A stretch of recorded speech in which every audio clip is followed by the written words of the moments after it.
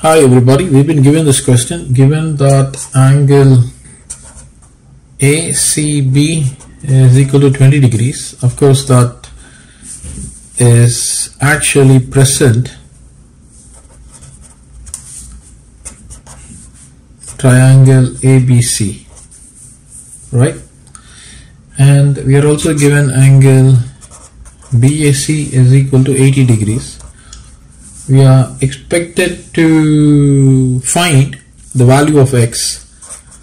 Find the figure is given, value of x if DC is equal to AB. So let me draw the figure for your observation. So you got a triangle.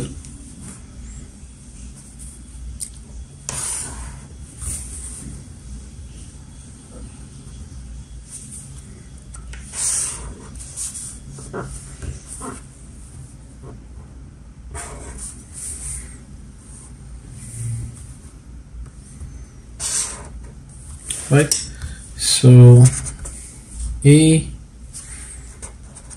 this is a triangle that is given. This point is D, and we are given ACB.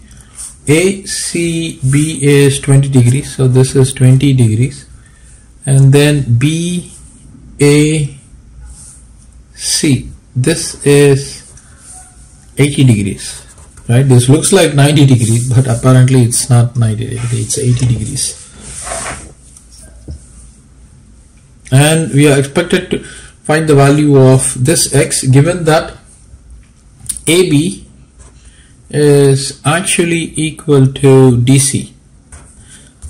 So these two sides are equal, right? AB is equal to DC. It's a very important point we will be using in the question, or I would say when the solution is started.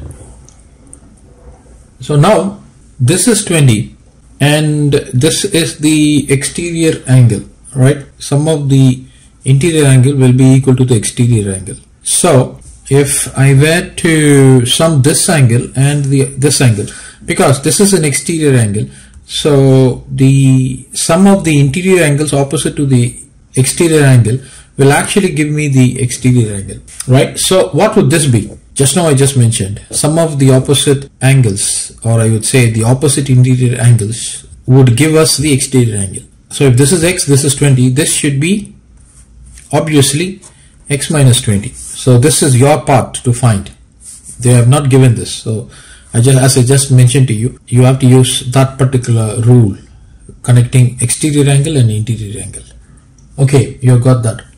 So from this, what we are going to do is we are going to apply the sine rule. Solution, okay, solution is starting from here. We will apply the sine rule. This is a very important rule.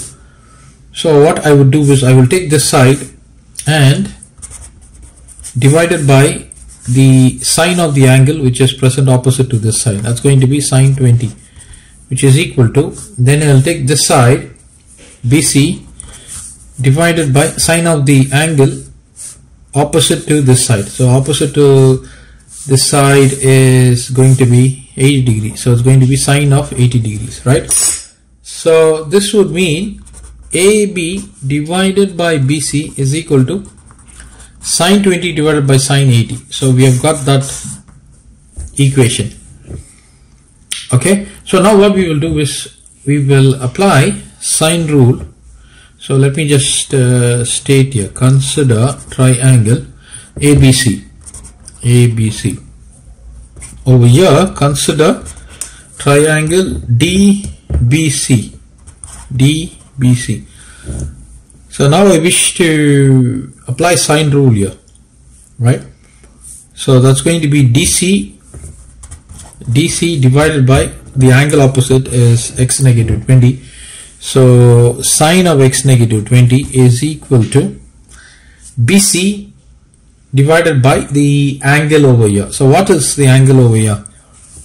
Now sum of the angles in the triangle is 180 degrees. So this plus this should be equal to 180 degree. So naturally, let me just take that x negative 20 added with 20 positive this whatever that you have got here. So let me just take this as alpha, should be equal to 180 degrees, right? So negative 20 positive 20 goes away. I have an x here, but I need to get 180. So what should be this alpha value?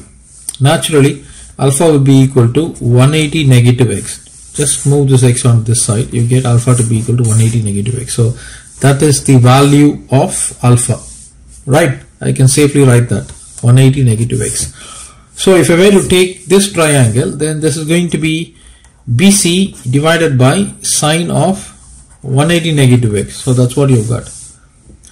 But what you've got here, we started with DC is equal to AB, right? Since DC is equal to AB, if I were to take this as 2, therefore I can rewrite 2 to be as AB over sine of x negative 20 is equal to BC over sine of 180 negative x. This would mean AB divided by BC is equal to sine of x negative 20 divided by sine of 180 negative x. So fair enough, you got it like that, right?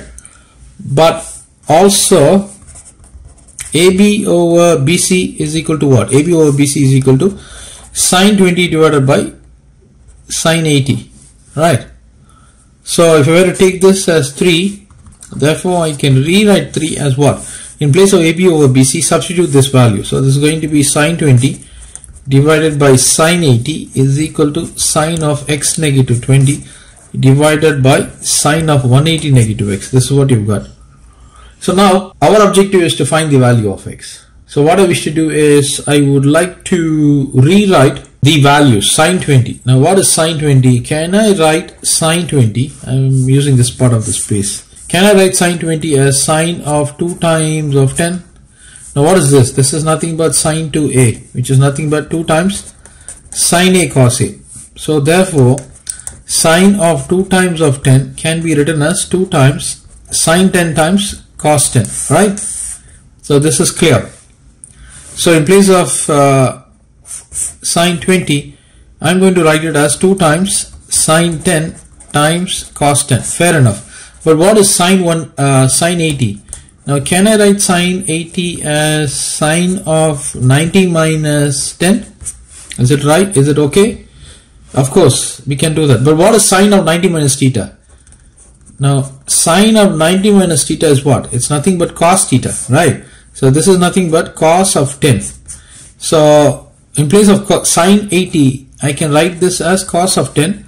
This is equal to sine of x negative 20 divided by sine of 180 negative x. Cos 10 gets cancelled, giving me 2 times sine 10 is equal to sine of x negative 20 divided by sine of 180 negative x. So this is what we have got. Now we need to again perform some manipulations. So what I wish to do is I would like to bring the 2 down, and what I will do is I will push sine of 180 minus x up. Now 180 minus x, so let me just also work on 180 minus x. Now let me show this to you. Now sine of a minus b is what? This is equal to sine a cos b negative cos a sine b, right? So sine of 180 negative x can be rewritten as sine of 180 times cos x negative cos of 180 times sine x. Sine 180 is 0, cos 180 is negative 1, so this is going to give me sine x. So that's looking good. So you got sine of x negative 20 divided by sine of x, and on this side is going to be 2 times sine of 10 degree. Now we need to again apply some formulas and bring about the result. Okay. Now what I wish to do is I would like to club sine 10 with sine x. Okay. So let me do that. Sine 10 with sine x, right? And I will push this off to the right hand side. So this is going to be 1 over 2 times sine of x negative 20. Now what is half? Half is nothing but sine 30. So sine 30, I can rewrite this as sine 30 times sine of x negative 20. On the left hand side, you got sine of 10 times sine x. Now we need to apply the formula for this for solving. That's exactly what we are going to do. Now we will be using this all important formula. 1 minute. Okay, I got a new page.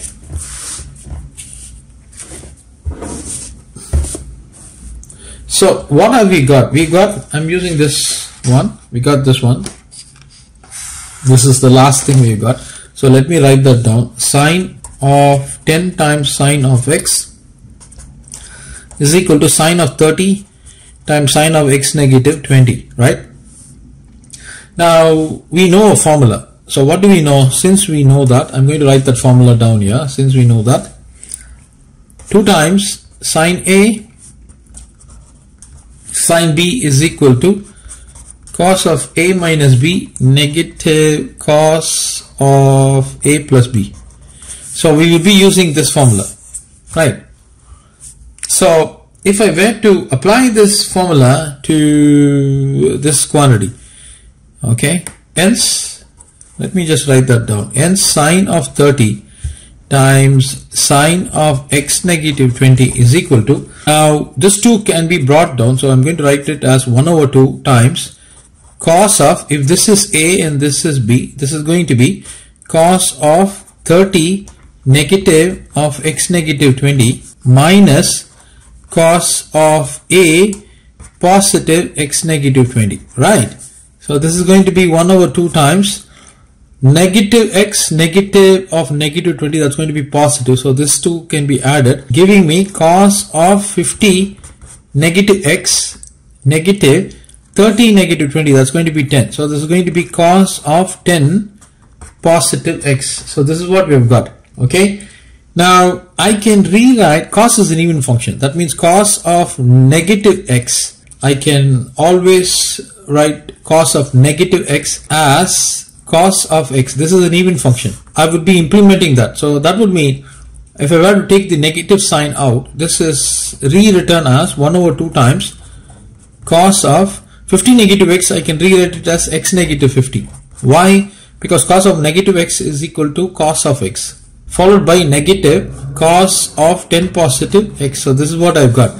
So I'm going to be utilizing this formula over here, right? So this is equal to 1 over 2 times cos of x negative 50 negative cos of 10 positive x. So that's for the right hand side. Now we will have to evaluate the left hand side. So what is on the left hand side? The left hand side has got sine of 10 times sine of x. So again I will be utilizing the same formula. 2 times sine A sine B is equal to cos of A minus B followed by negative cos of A plus B. So if I were to use that, this is going to be equal to 1 over 2 times cos of A minus B. So we got 10 negative x followed by negative cos of 10 positive x. So this is what we've got. So let's take this and substitute it over here on the left hand side, right? Now I've got a 10 negative x. So what I wish to do is, instead of writing it as 10 negative x, let me write this as 1 over 2 times cos of x negative 10 followed by negative cos of x positive 10. I clearly mentioned to you it's possible for us to write it like that because of the fact that cos of negative x is equal to cos x. So this is settled. So therefore if I were to take this as sum 5, therefore I can rewrite 5 as, I can rewrite it in this following fashion. So 1 over 2 times cos of x negative 10 negative cos of x positive 10, that's okay, equal to the right hand side, this is going to be 1 over 2 times cos of x negative 50 negative cos of x, I'm writing it as x positive 10. It's possible. Now x positive 10, and is there anything else we can, are we in a position to cancel anything else? That's the most important thing. So okay, you can clearly see that if I were to, okay, half, let me cancel this 1 over 2, 1 over 2. So I've got cos of x negative 10 negative cos of x positive 10 is equal to cos of x negative 50 negative cos of x positive 10. Now these two can be cancelled, right? So if I were to push this to the other side, this is going to be cos of x negative 10 negative cos of x negative 50 is equal to 0. I want to write this as, I can rewrite this as cos of x negative 50 negative cos of x negative 10 is equal to 0. So this is nothing but cos A minus cos B formula. Now since it is cos A minus cos B formula, we can always use this. We know that cos of A negative cos of B is equal to, I'm going to utilize this formula, negative 2 times sine of A positive B divided by 2 times sine of A negative B divided by 2. I can utilize this formula. So therefore, this one, in place of A, I have got x negative 50. So A is equal to x negative 50 and B is equal to x negative 10. So this is going to be equal to negative 2 times sine of A is x negative 50 added with x negative 10 divided by 2 and followed by sine of x negative 50 negative of x negative 10 divided by 2. This is equal to negative 2 times sine of, I can add these two together, so this is going to be 2 times of x negative 60 divided by 2 times sine of positive x negative x gets cancelled, negative 50 and positive 10, that's going to be negative 40, right? Negative 40 divided by 2. I can bring this, since sine of negative x is equal to negative sine x, if I were to bring this, is going to be 2 times sine of, I can take a 2 out, so that's going to be 2 and 2 will get cancelled, giving me x negative 30 times sine of 2 and 40, they can be reduced, so that's going to be 20. So this is what I have got, right? So now the question comes is, this is equal to 0, right? So what I need to do is, I will have to actually put an implied sign here and equate it to 0. This is an implied sign and this is equal to 0. So this can be rewritten as 2 times of sine 20 times sine of x negative 30 is equal to 0. But this is not possible. 2 times sine 20 equal to 0 cannot be equated to 0. So this would mean sine of x negative 30 is equal to 0. But this can be rewritten as sine of x negative pi divided by 6 is equal to 0. Now this has the value pi, x negative pi over 6 is equal to n pi. So this would mean, let me use the space here. This would mean x negative pi over 6 is equal to n pi. This would mean x is equal to pi over 6 positive n pi for n element of z. But from context of the question, so this would mean x is equal to pi over 6 is the only solution that is possible for this question. So that is the end of this question. Everybody enjoy your night. Thank you.